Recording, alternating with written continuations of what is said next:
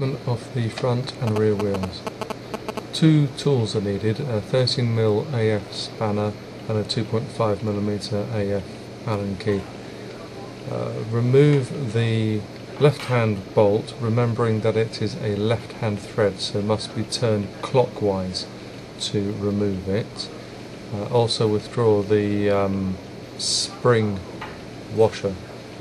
Then using the 2.5mm AF Allen key or hexagonal key, remove the two button head screws that retain the brake band assembly. Each of these has got a spring washer underneath it which must be retained and reused.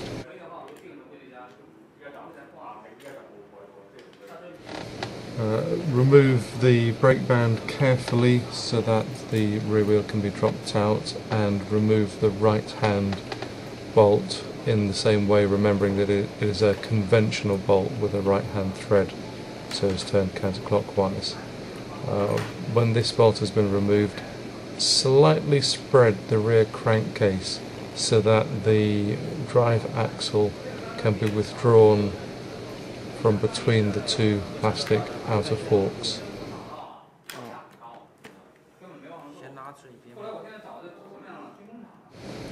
Then unhook the chain from the drive axle and remove the wheel. Replacement of the rear wheel is a reverse of removal, so hook the chain back over the drive axle sprocket and pop the drive axle between the two fork halves and reinsert the rear bolts, remembering again that the right hand bolt is a conventional bolt and is turned clockwise to tighten.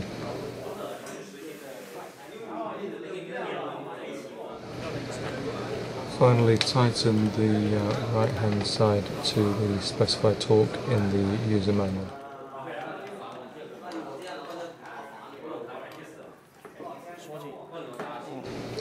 Turning the bike over to do the left hand side, remember that the left hand bolt has a left hand thread, so must be turned counterclockwise to insert and tighten.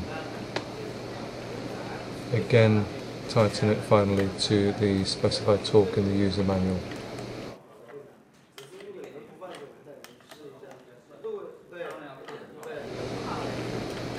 After securing the rear wheel, carefully reinsert the brake band assembly, and reusing the two spring washers, reinsert the two fasteners to hold the brake band assembly.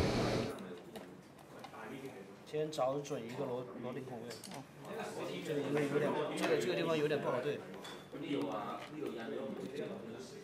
再找一个螺钉孔位，先用手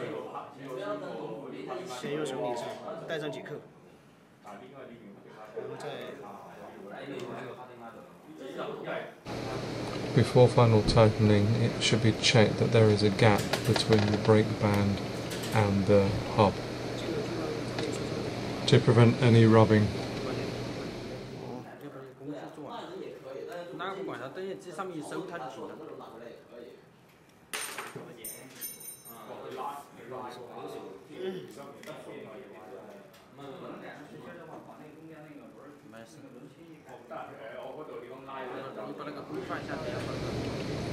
Tighten both fasteners securely so that the spring washers are fully compressed, and then double check that the brake band is in a position where it doesn't touch the brake hub.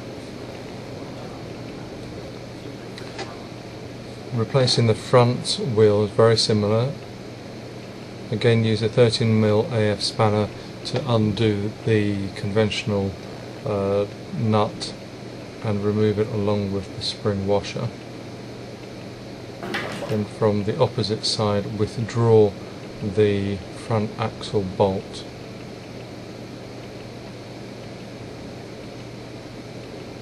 Either side of the front wheel are two aluminium spacers that will drop out or can be pulled out. Then the front wheel can be manoeuvred away from the brake band and removed. Replacing the front wheel, slide the front wheel in and manoeuvre it so that it sits inside the brake band. Then insert the front axle and the aluminium spacer with the large flat face of the spacer against the plastic fork. On the opposite side, insert the second spacer, again with a large flat face against the plastic fork, and push the front axle bolt all the way through. Then reassemble, making sure that there is a flat washer, a spring washer, and then the nylon insert nut. Then tighten with a spanner to the torque specified in the user manual.